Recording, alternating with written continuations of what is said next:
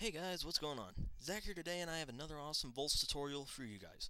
And this one I'm going to show you guys how to make a completely self-sustainable nuclear fission reactor that will supply you with an abundant amount of electricity for all those wonderful machines that this mod pack includes. So first things first, why in the world would you want it? Well, as I previously stated, you need electricity for all the machines that this adds, and this is by far one of the quickest ways to get it. It's not the most efficient way, but I will show you a lot of different ways in the future. One thing you have to remember is that this fission reactor works off of uranium, which you get somewhat deep in the ground. I don't think it's necessarily at diamond level, but it's well past the coal and iron level, but it's more densely found at diamond level, I believe. Also, you need to build yourself this thing called a centrifuge, uh, and you have to supply it with uranium ore, and it will start spinning them around and spitting out refined uranium. Okay, the main thing that you need for this, you need a thermometer, control rod, a sticky piston, the reactor itself, and a bunch of concrete. Okay, now first off, set down your thermometer like this with the reactor right behind it. Now dig 2 blocks down, put a sticky piston at the bottom, and put a control rod right there. Okay, now what you want to do is dig this like a little staircase down to the piston right here. Okay, now you also need redstone wire and a repeater, because this thermometer outputs a redstone signal once something has gotten so hot, and that's what allows this thing to be self-sustainable, because it will turn itself off before it gets too hot, and you never have to worry about it overloading. Okay, now we're going to take our concrete. The reason we're using concrete is because concrete is very, very blast resistant, and on the off chance that it does happen to overload, it won't cause much collateral damage, if any.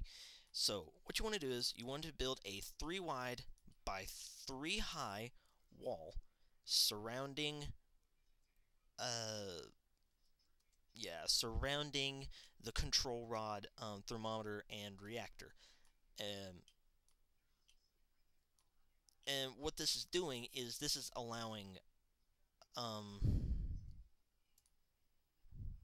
the this sorry, this is allowing for us to put water in here.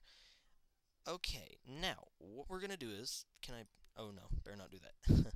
Okay, now what we do is, because all these places, well, actually, if you're like really paranoid about it, you can put some concrete along these lines right here, and it will not seep down and destroy any of the redstone. I'm also going to put a block on here, because now we're getting ready to oops. Oh, there we are. Sorry, I couldn't fly there. We're now getting ready to add the water, so I'm going to deposit all this stuff. We're going to get out our water, some reactor turbines, a wrench, some HV wire. It's not necessary, but I like the look of it, and a battery box, because this is what we're going to be supplying anyways.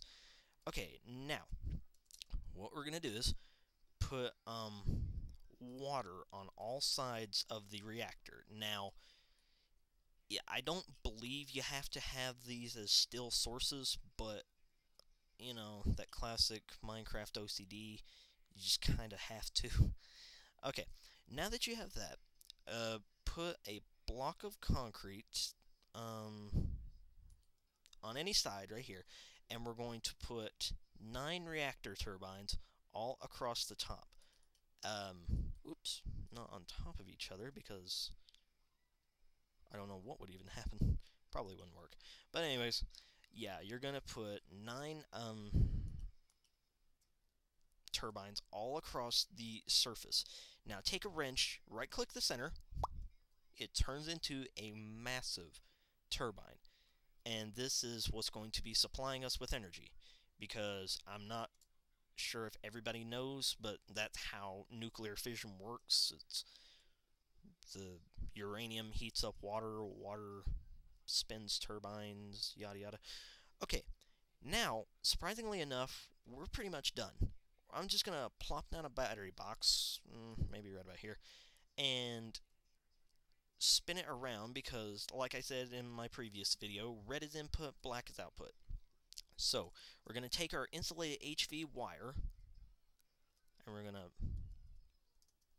not fly around like a drunken idiot, and we're going to run the wire sort of straight. Here we are.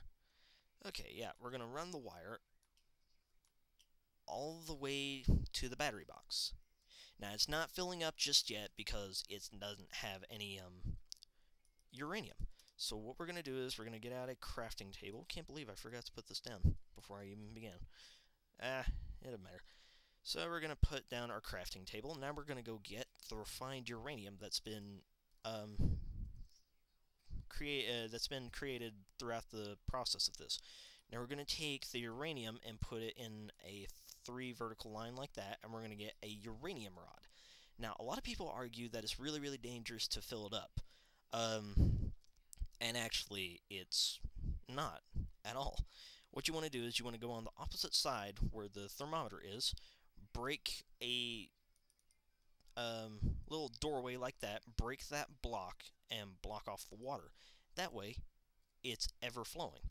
So what you want to do is you just want to walk in here, right-click the reactor, and then I'll drop the uranium in. And you can just kind of hop in if you want, and it's always open. So what's going to happen shortly, actually, let me see if I can't show you that. If you look in, and it does take it a little bit for it to actually start, but you're going to notice that the reactor is going to start spinning. You might be able to see it a little bit. Anyways, what's happening is the faster that it spins, the more that this water is going to heat up. And, oh, you can see the turbine on top is spinning quite fast, actually. And we're just going to come back to our battery box, and we are getting power. A lot of power, actually. Wow. So yeah, thank you guys for watching. I really hope you guys enjoyed this. I hope you found this useful. Don't go blowing yourselves up.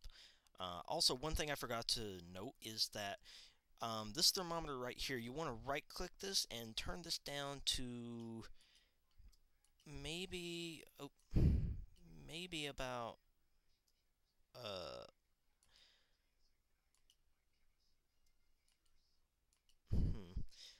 I would say a decent temperature to turn it down to would be about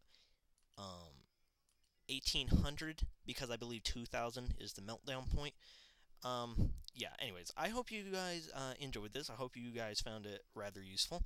I actually wasn't going to show you guys this at first. I was going to show you guys this MMO I found a while back, and until I found a flaw with the Fraps software and figured out it refused to record my browser or desktop. So while I figured I would do this video for you guys while I'm sorting that problem out.